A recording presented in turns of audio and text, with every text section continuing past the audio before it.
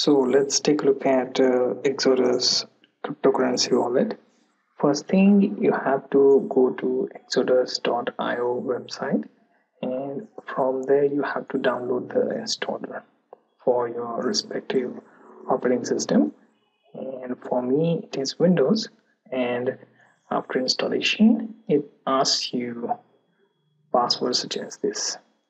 Okay, you just have to enter the password and hit enter, or simply click on that arrow. Once you do that, it will connect to Exodus server, and then it will authenticate that password, and then you'll be able to see the dashboard. There are two more options here, help and restore. Okay, so we'll take a look at that later. Let's maximize this.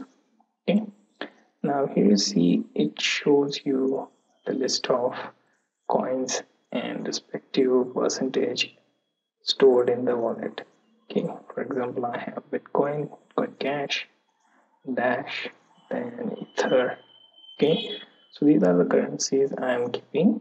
If you want additional, you just have to simply go to settings, and here you have to check for the coins that you want to include. There are limited coins right now. Most of them are Ether based or some of the simple coins from ICO. Okay, so there is also EOS even before the launch, so you can have that for now. Okay, next thing is you can add localization with choice of currency. I have US dollar, you can go for your local currency as well. Then you have a list of skins that you can choose from. Okay, simply choose this, and if you go back here, it will show your portfolio with random themes such as that. Okay, next thing, you can also go with this help. Okay, here you get a list of questions answered. Think of it as FAQ.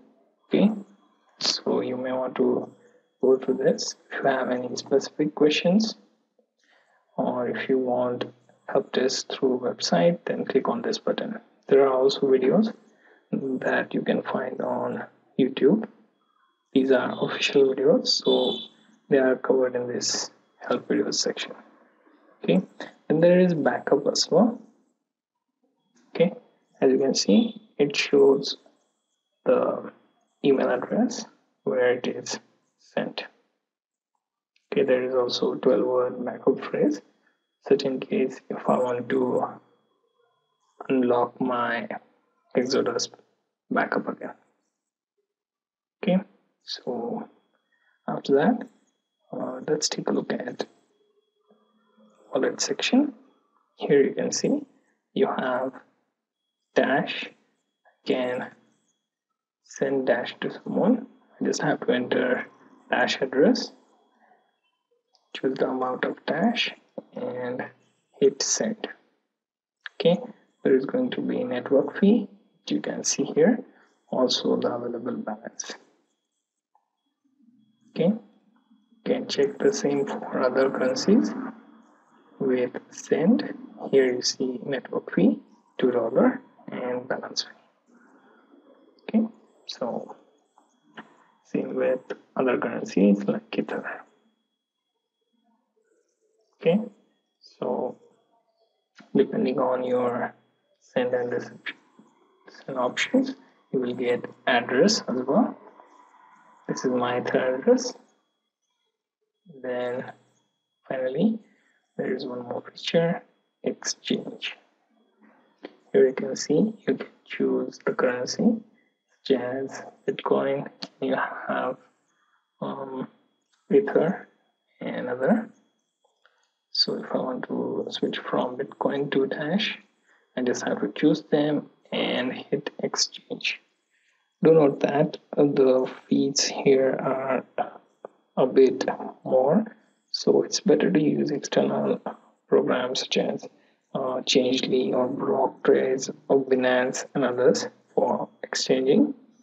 Exodus is not that good for exchanging your currencies. Okay, so this was a simple introduction to your Exodus desktop wallet.